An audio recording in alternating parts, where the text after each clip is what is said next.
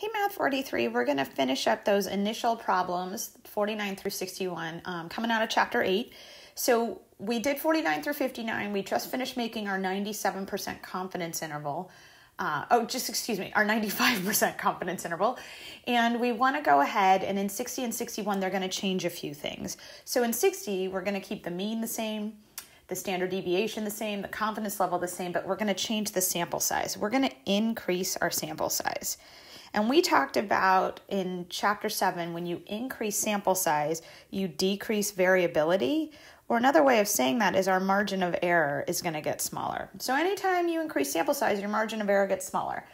And in the question we're being asked, it says, would the error bound become larger or smaller? Well, it's smaller. And how do I know? Well, I know because you increase sample size. But let's take a more numerical approach to this and reconstruct our confidence interval using the fact that our sample size is now 69. And keep in mind, back when we were doing 49 through 59, our sample size was 39. I know there's a lot of nines being said out loud. So anyways, our degrees of freedom here are 68. So there's my confidence interval formula. So the mean's going to stay the same. The standard deviation is going to stay the same. Our t will change. Even though we're going to keep 95%, it'll be adjusted because our degrees of freedom and our sample size has changed. So I keep the mean the same. I keep the standard deviation the same. But now let's talk about, hey, what does our t star, I did the same color on accident. What does our t star value look like now? And we know, again, like I said, n has changed because n is now 69. Okay, so we've got our degrees of freedom being 68. And if I look at this column here, I don't have a row for 68. I'm trapped in between 60 and 80. But I don't have a row, like I said, for 68, and that's fine. What that means is we're going to play it safe.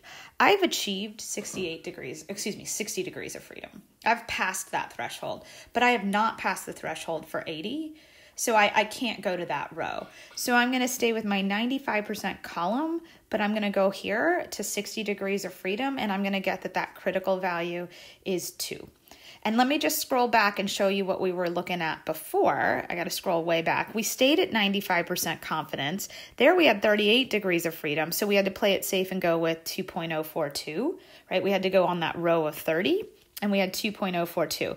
So I'm going to scroll back again, and you can see me taking note here that our critical value shrunk from 2.042 to 2.000. And that's also, you can start to see, if you go down any column here, you can see that these numbers are getting smaller. They're getting closer and closer to the standard, or to the z-score, because as sample size increases, right, we start to really not be able to discern much of a difference between the z distribution and the t distribution.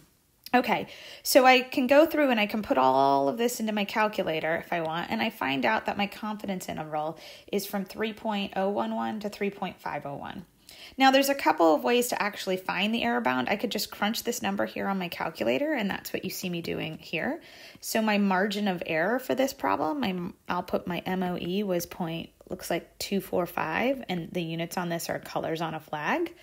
All right, now let's compare that to what we had before. If we remember from back up here, my margin of error was about 0.330, right? There was my error bound. So as sample size increased, my error bound decreased from 0.330 to 0.245. All right, so there, my error bound decreased. I answered that one. Now 61 says, keep the mean, standard deviation, and sample size the same, but now let's reduce the confidence level. So here, we're gonna make our confidence level go down. And when your confidence level goes down, how is that going to affect your margin of error? Well, if you're less confident, it means you're not worried about making an error so much. So actually, you're going to have a smaller margin of error. All right, we're not worried about it. Our confidence level is going down. So let's go through the mechanics of this and talk about how that plays out numerically. So again, here is my formula. We have the same x bar that we did before, same s, and same n this time, right? So those three numbers are the exact same that you saw in numbers 49 through 59. But let's talk about how we get our t-star value if we are 90% confident. So if we are 90% confident, and keep in mind my degrees of freedom was 38, All right, so I'm going to be on this row because I've achieved 30 degrees of freedom, but I have not achieved 40 degrees of freedom. But this time I'm on 90%. So you can see that this number is 1.697. And keep in mind, back in 49 through 59, we were at 2.042. So you see, I went this way, my number got smaller. And when that number gets smaller, that means quite literally this expression, this margin of error, is going to be smaller. So I crunched my confidence interval and I got 2.981 to 3.531.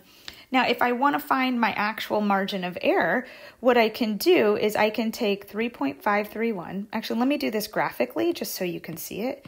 If you think about where we are on the X bar axis, let me write one. Okay. I've got a lower bound of 2.981. I've got an upper bound of 3.531.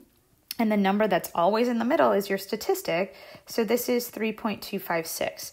So this distance is a margin of error. And then this distance is also a margin of error. Because that's how we get our confidence interval. We add a margin of error to get to our upper bound, and we subtract a margin of error to get to our lower bound. And as I'm looking at this, I don't think I actually calculated the margin of error. So let me just go to my calculator for a moment and do 3.531. I'm going to subtract 3.256. And I'm going to get that my margin of error this time out was 0.275. And again, this is 0.275 colors. So now let's go compare this, right? Because I said, hey, the margin of error got smaller. Let's go back to my original problem. Let me go back to 49 through 59. All right, and what was my margin of error there? My margin of error there was 0.330. And now we look and my margin of error shrunk to, wait for it. Oops, passed it too much. My margin of error shrunk to 0.275. So sure enough, my margin of error value did head down. All right, so that's it. Rounding out the first set of the problems, numbers 49 through 61. All right, thanks so much, everyone. Bye.